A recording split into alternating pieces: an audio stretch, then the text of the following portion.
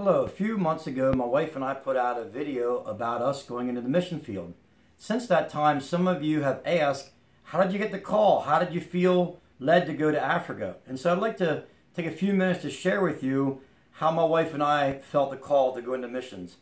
Back in the fall of 2015, we were helping a church plant, and there was 5 other leaders plus myself, and we'd get together every so often for prayer and issues about the church. And the one night we were in the small sanctuary, and we were in all different corners praying for the different needs of the church. And as I was praying, I wrapped up the different needs that I need to pray for, and then I just started thanking the Lord for things that He's done in my life.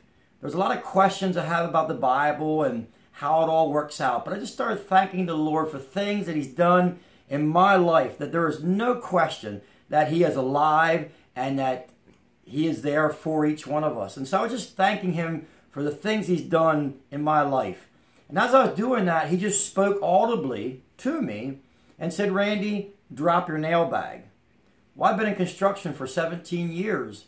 And I said, "Lord, what do you mean drop my nail bag?" And then He showed me a vision. I was on a job site. I had my nail bag strapped to me. And He called me, and I unhooked the nail bag. And as the nail bag fell, I walked directly away from the nail bag. And then the Lord said, "Randy, if you do this, I will show you my power like it's not been seen." And I just started crying. I'm like, "Lord, this is a lot." I've never had the Lord speak to me audibly like that before. Well, I started crying, and 15 minutes into just crying out before the Lord, I said in my spirit, "Lord, if this is you, you need to confirm it." As soon as I said confirm it, one of the other men came over and they laid their hands on my shoulder and said, "Randy, the Lord told me to come and tell you you're going to lose the desire to work 40, 50 hours a week." Well, I'm like, "Lord, this is you." And at that time, I was a general contractor on a very large construction site.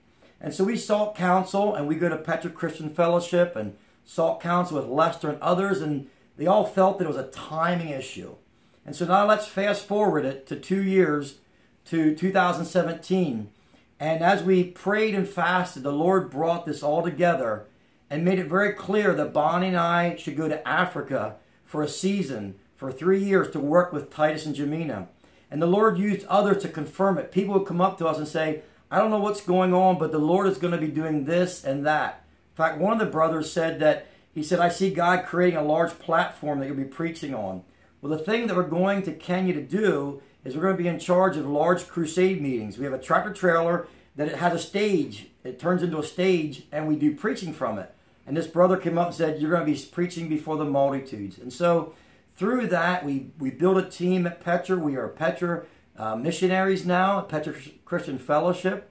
And so all this is coming together, and my wife and I are leaving in a few weeks to go over and begin the journey that God has called us on.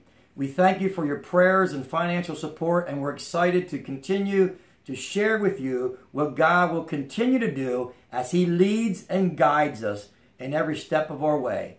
God bless.